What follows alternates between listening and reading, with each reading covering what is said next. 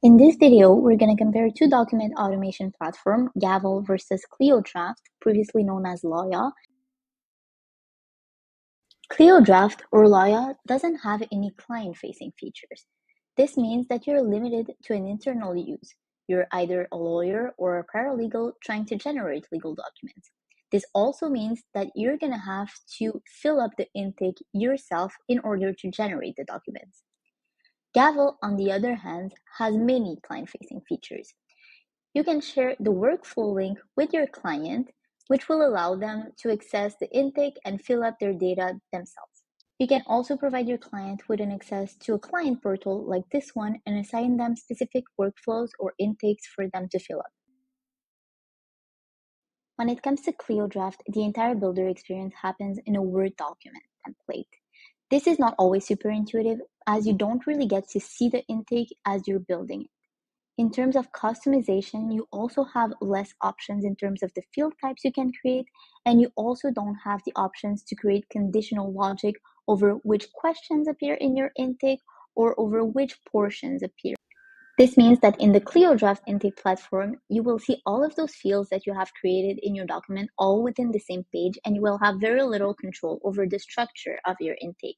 On the Gavel side, however, you get to build your questionnaire yourself in the intake builder, which is incredibly intuitive as you get to structure your questionnaire in as many pages you want, and you get to decide the content of each one of those pages. In terms of customization, you also have a lot more different options in terms of question types you can use. In addition to that, you get to use conditional logic to decide which pages will appear in your workflow to your user, or to decide which question will show up to them. The Gavel Intake Builder is highly intuitive and allows for maximum customization, which allows you to have full control over the intake experience of your user. Comes to the document customization, Gavel has multiple additional features that you will definitely benefit from. So first, when it comes to formatting some specific types of variable, Gavel lets you choose the format of the output in your generated document, which is super useful, especially when it comes to number types of variable.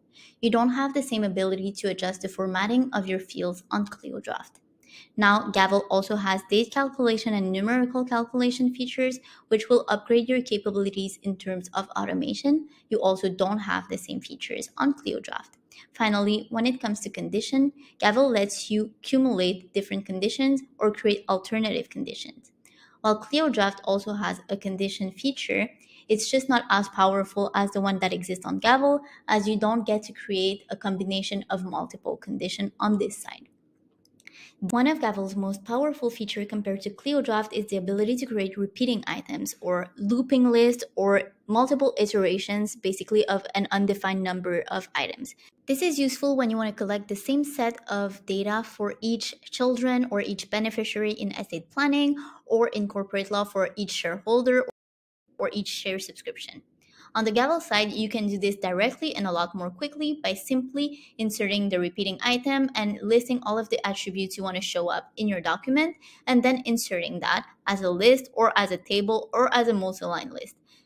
On the Clio Draft side, there's no direct way to do this, so I would have to create cards for each one of my hypothetical shareholders, which means I'm going to have to limit the amount of shareholders that can be entered. And in addition to that, I would have to go manually tag each one of those fields in my document, which takes a lot more time. Also, I risk having potential formatting issues on the Clio Draft side. If I don't have a shareholder 3, for example, I would have sentences with empty fields and I would have empty line in my table.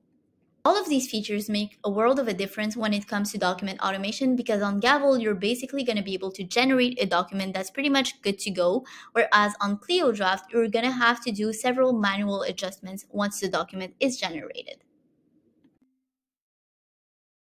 Both platforms integrate with Clio, so on the Clio Draft side, you can automatically populate some fields using your Clio contacts, or on the Gavel side, you can do the same using your Clio contacts or Clio Matter to auto-populate some fields in your document.